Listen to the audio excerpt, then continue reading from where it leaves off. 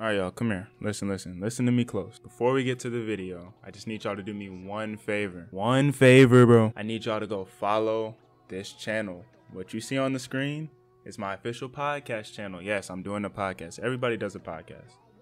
I don't care. I want to do one. Me and my buddy Shamel, we decided, hey, we got some shit we want to talk about. So let's talk about it. You know what I'm saying? We'll hopefully get to the space where we can post once a week. But for now, just go check out the page, drop a sub. It's going to be called the S&D Podcast. We'll have audio on Spotify, Apple Podcasts, definitely on YouTube, probably SoundCloud. I don't know. We'll have that junk everywhere. You'll be able to listen to it. Listen to it when you wake up and go brush your teeth and all that. You know what I'm saying? Get your coffee. You know what I mean? Just go subscribe, follow the Twitter. The Twitter's right here. At podcast_S&D. Go shoot it a follow. Just tell everybody. I greatly appreciate it. We'd really appreciate it. But let's get into the video. Do y'all see what I'm loading up? Of course. All right, ladies and gentlemen, welcome back to my channel. It's Visual. Hold on. Actually, what's good, ladies and gentlemen? Welcome back to my channel. That's my intro now. I don't care, at least for now. But welcome back to my channel. It's Visual. Today, I am playing Call of Duty Vanguard. Why are you playing? Visual, why are you? I don't know. Do you see this weapon? The H4 Blixen. This junk is so OP in Warzone and I really want to unlock it, but I don't have it unlocked. So today's video is going to be dedicated to that.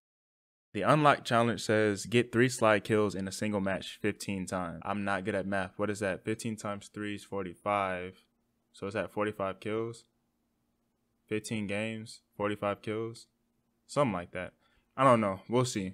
But nonetheless, that's going to be the goal for this video. I really don't know what to play. The last time I played this game was probably like a month ago, and I only play it when I want to unlock another weapon for Warzone. So we'll see. I don't know. I'll just cut to the gameplay, find us a match, and then let's chat for a little bit. I'll see you in there. Figured it was only right to hop into that Ship House playlist. DOS House and Shipment, in and out real quick, real smooth. But while I game, like I said in this intro, I have a podcast that I'm working on.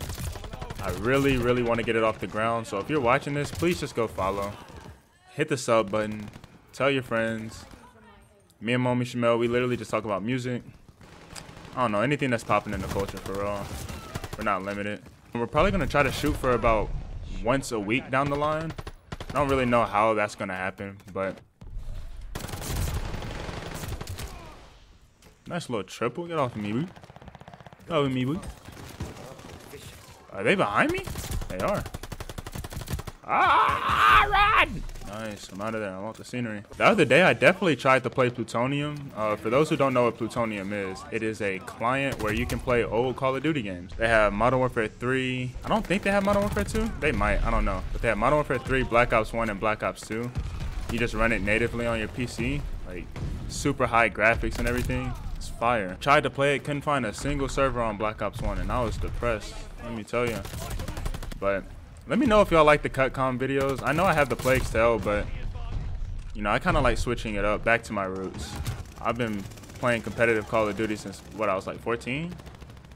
Black Ops 3, Advanced Warfare for real.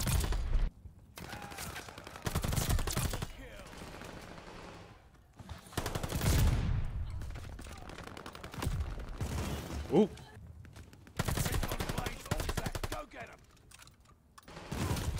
He let him go right past him. Games are so dry right now though, y'all. Like, I promise you, if you have a game that you think I should play, just leave it in the comments. There's not much that I would, you know, not consider. Just need something to break up the monotony. I'm thinking about trying The Wolf Among Us. For those who don't know, that's a Telltale game, which is like a decision-based game. And it's a pretty old one, but they're coming out with a part 2 sometime soon. If not this year, maybe next year. And I need to get caught up because people say nothing but good things about that series.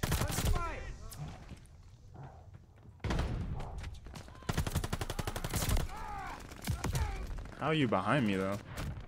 Oh, well, that's game. Oh, we won. Nice. What are we looking like? 32 and 21. This dude went 29 and 9. Good stuff, Smile, for my RPG. Play the game, talk to me. Come on, Snoop. Through the mask. Ugh. Must be that loud pack. That tabby pack.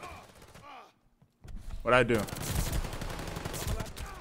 Oh my god, he's average. Oh, so another thing about the podcast before I load into another game. If you guys want to be a part of the podcast, make sure you reach out to me on Twitter at RealVisual or follow the Twitter page at podcast_S&D. Maybe down the line we can do like Discord calls. So if you want to be a part of the conversation, maybe we'll call you in and be a part of the show or something. I think that'd be kind of sweet. Okay, we got shipment. This should be pretty easy. I didn't check how many slide kills I got that last game, but it's all good. Ain't no problem. How does he have 7 kills already? Saved your ass.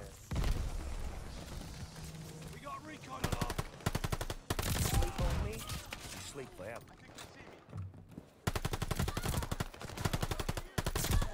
How are y'all feeling about Modern Warfare 2?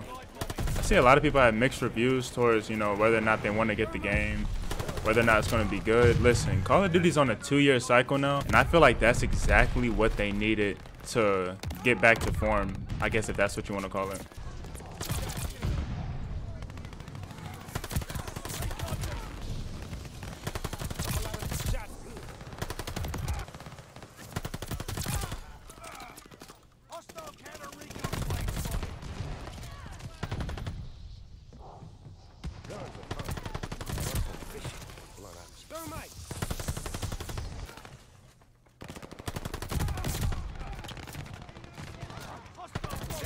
Oh my gosh, they have dogs. No bueno.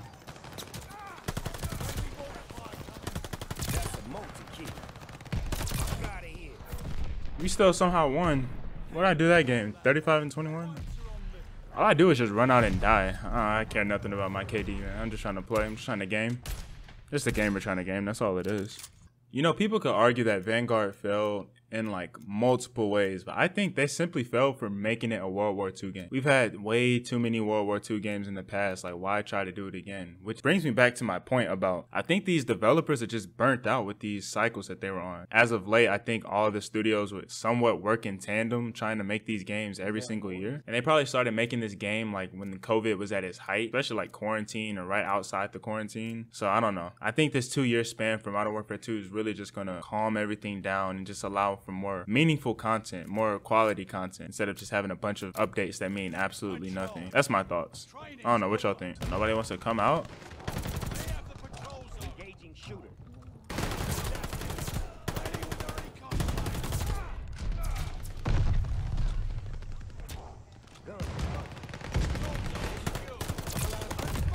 I ran out of ammo.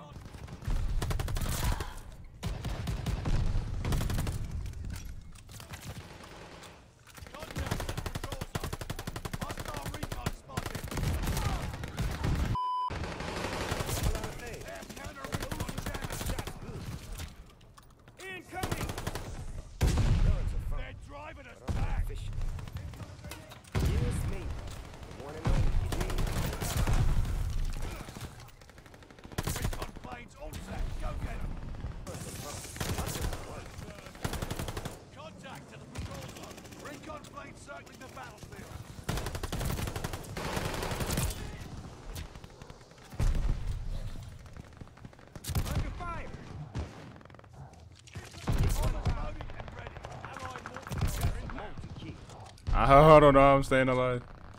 Guns are fun. I'm very good at this. Ain't over till it's over. Sheesh. I don't even know what streak that is. This game is so hectic. I will say, as somebody that used to compete, it is very like relaxing to just hop on and shoot your gun. You know what I mean? I don't know if y'all feel me on this, but I think competitive gaming killed gaming in general. Like, competitive gaming made games try to feel more realistic. You just can't sit back and have fun with them no more. And because of that, like, I don't know, everybody just can't have fun.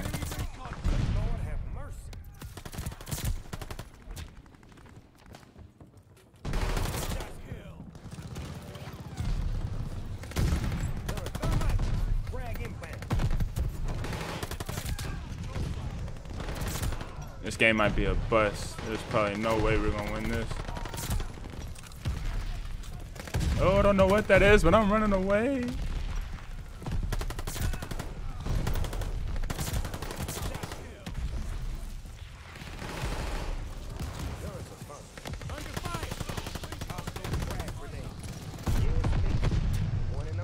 That grenade rolled around the corner, bro.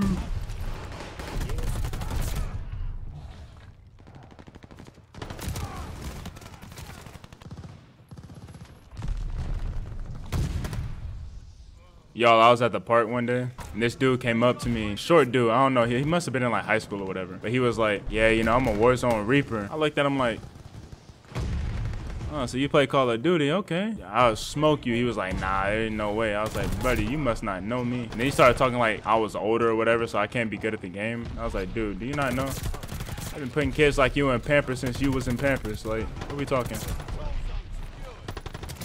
As I just got put in Pampers, but it's all good. This might be winnable. We might can bring this back. Just you and me.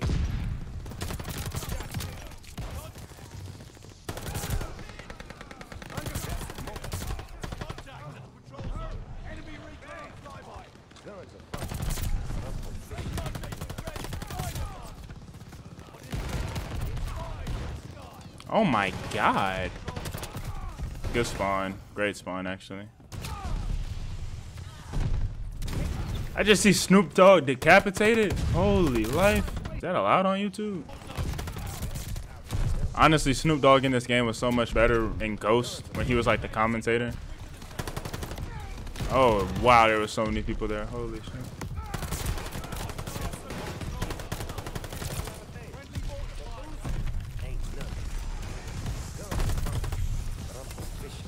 Ah! Ah!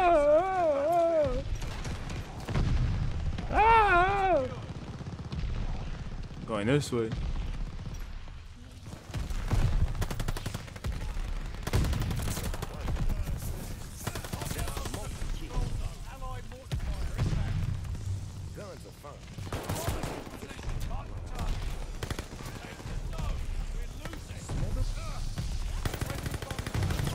Oh my gosh, this gun is terrible. Hey, oh no, I'm not gonna get 100. Damn, I choked 100. Oh good, I think I still got it though, low key.